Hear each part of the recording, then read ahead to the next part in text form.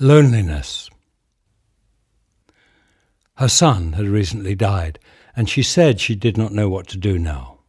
She had so much time on her hands. She was so bored and weary and sorrowful that she was ready to die. She had brought him up with loving care and intelligence, and he had gone to one of the best schools and to college. She had not spoiled him, though he had had everything that was necessary. She had put her faith and hope in him, and had given him all her love. For there was no one else to share it with, she and her husband having separated long ago. Her son had died through some wrong diagnosis and operation, though, she added smilingly, the doctors said that the operation was successful. Now she was left alone, and life seemed so vain and pointless. She had wept when he died until there were no more tears, but only a dull and weary emptiness.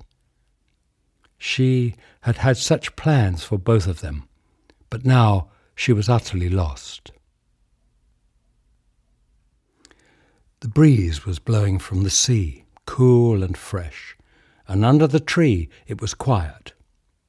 The colours of the mountains were vivid, and the blue jays were very talkative. A cow wandered by, followed by her calf, and a squirrel dashed up a tree, wildly chattering. It sat on a branch and began to scold, and the scolding went on for a long time, its tail bobbing up and down. It had such sparkling bright eyes and sharp claws. A lizard came out to warm itself and caught a fly.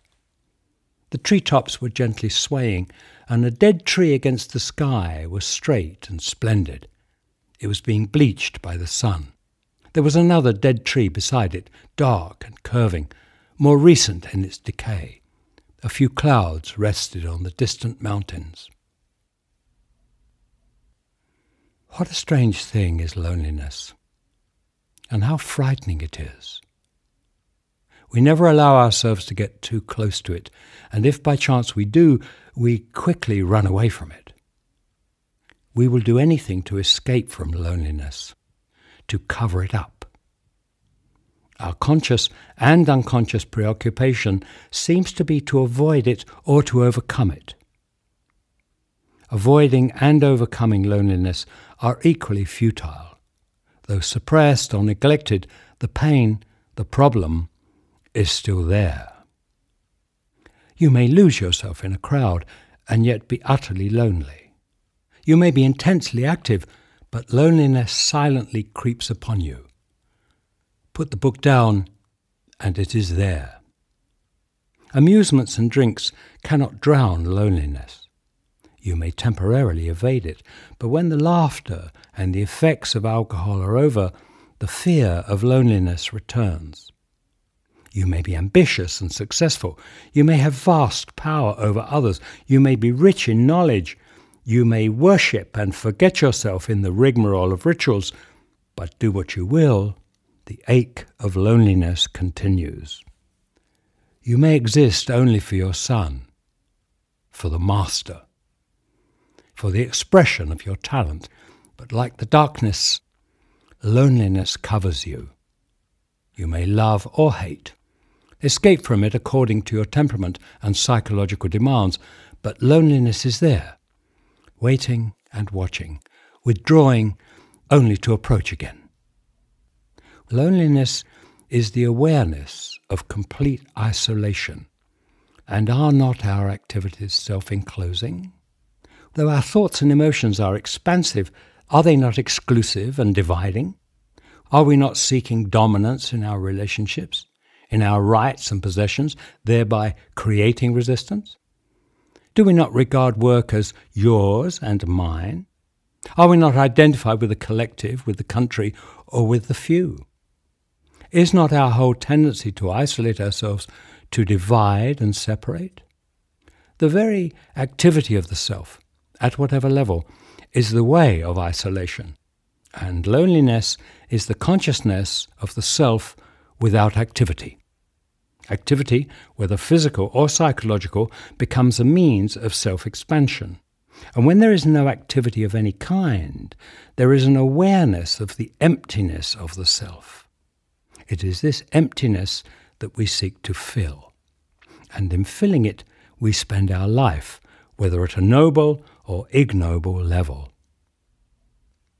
There may seem to be no sociological harm in filling this emptiness at a noble level, but illusion breeds untold misery and destruction, which may not be immediate. The craving to fill this emptiness, or to run away from it, which is the same thing, cannot be sublimated or suppressed. For who is the entity that is to suppress or sublimate? Is not that very entity another form of craving? The objects of craving may vary, but is not all craving similar? You may change the object of your craving from drink to ideation, but without understanding the process of craving, illusion is inevitable. There is no entity separate from craving. There is only craving. There is no one who craves. Craving takes on different masks at different times, depending on its interests. The memory of these varying interests meets the new, which brings about conflict, and so the chooser is born, establishing himself as an entity separate and distinct from craving. But the entity is not different from its qualities. The entity who tries to fill or run away from emptiness, incompleteness, loneliness, is not different from that which he is avoiding. He is it. He cannot run away from himself. All that he can do is to understand himself. He is his loneliness, his emptiness. And as long as he regards it as something separate from himself, he will be in illusion and endless conflict. When he directly experiences that he is his own loneliness, then only can there be freedom from fear.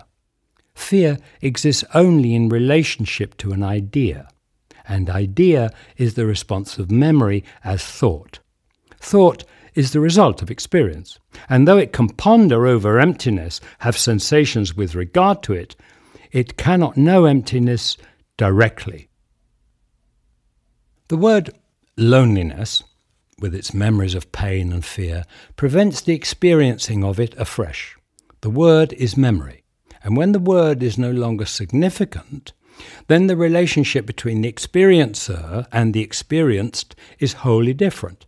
Then that relationship is direct and not through a word, through memory. Then the experiencer is the experience, which alone brings freedom from fear.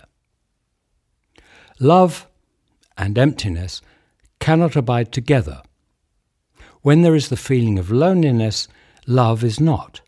You may hide emptiness under the word love, but when the object of your love is no longer there or does not respond, then you are aware of emptiness.